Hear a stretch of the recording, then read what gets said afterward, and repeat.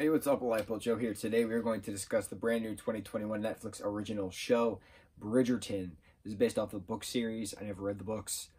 This is Shondaland Productions' first project on Netflix after ABC's, Grey's Anatomy. What else did she do? How to Get Away with Murder, I think. A bunch of Shonda shows.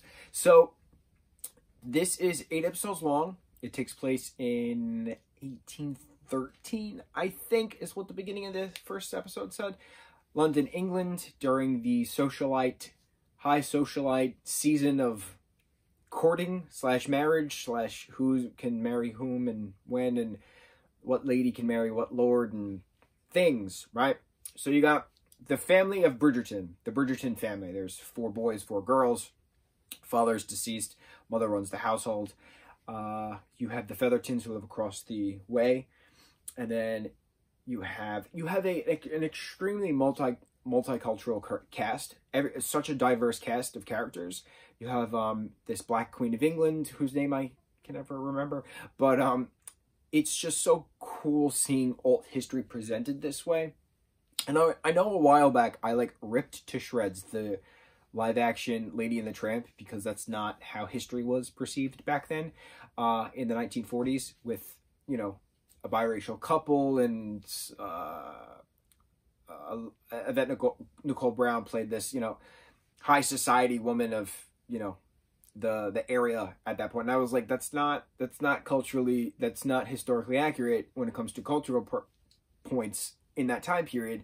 And I didn't think to realize it was an alt history, because it was never actually referenced, right? But Bridgerton is referenced as alt history, throughout any meme, any tweet. It's had, 85 million viewers within the first, week or something like that. Unheard of. And I see why. It is scandalous. It is gorgeously crafted, scandalous alt history. And I love me some history, so it's great to see these viscounts and these dukes and newly appointed duchesses all interacting with each other. So it's just, it's hard to watch certain scenes where Anthony, Simon, and Daphne, they're all extremely attractive people. So it's hard to take the plot point seriously when they're dangerously flirting with each other. I don't know how to explain it. There's some rough moments at points, but there's Julie Andrews is the voice of Lady Whistledown, who is this gossip rag writer. And after every shindig or party or promenade or ball or whatever, there's always some scandal that needs to be reported. And then we get, who is Lady Whistledown at the end? My jaw dropped. Bro, my jaw dropped. I did not see it coming, who Lady Whistledown was. And I know I normally talk about spoilers through all my reviews, because it's more of a conversation piece. Obviously, don't watch this if you have it. Don't watch any of the reviews, for that matter, if you have not seen or read or partaken in the thing. Because, I go into plot points, I go into details, and, it's to start the conversation. We can converse about certain things that we liked or disliked. That's the point. It's to start a conversation starter.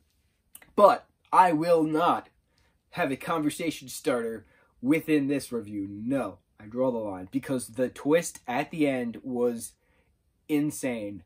I'm still in awe. I loved it. I loved the costuming, gorgeous, the cinematography, the sets, the set design, the scenes. Oh, it was beautiful. It was beautiful. I loved it. My favorite, this is clearly a soap opera, right?